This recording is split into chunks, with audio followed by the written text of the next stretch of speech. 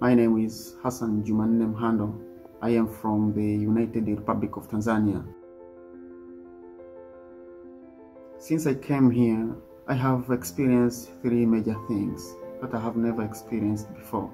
Corona came. When it came, then we had to change everything. We moved from studying at IHE, attending the classes at IHE, and then we started attending classes online. Then it came summer. Here in Europe, summer period is comprised of longer periods of day. As a Muslim, I was supposed to fast because Ramadan came during summer. So I was fasting for almost 19 to 20 hours. And also it came winter.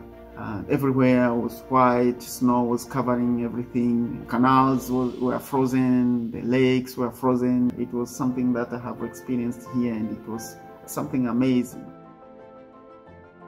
So we went to Germany, and the purpose was to go there and visit the rural catchment, where we had time to go through the aquatic properties and hydrological properties of the river. Just being in another country, it was something that was amazing. What I was studying here links to what I have been doing back home, and I was working most of the time in marine aquatic environment.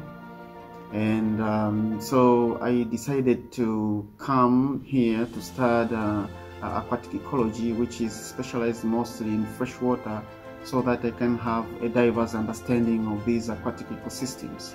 So when I get back home, I will be one of the tutors to offer studies in aquatic ecology. During my studies here at IHE, I have learned three major things. Time management. Before coming here, to me, time was not that important. Management of time was not that important. But from now, then I have been observing time in everything that I am doing. IHE has taught me to be independent. To work independently, but also team working. For example, if you formulate a group, you will find yourself with students from different countries. So working with people from different cultures, from different countries, with different behaviors, it was a good thing, and it helped me to acquire those the skills of team working. First of all, I want to advise anyone who is water loving, who loves water. IHE is a place to study.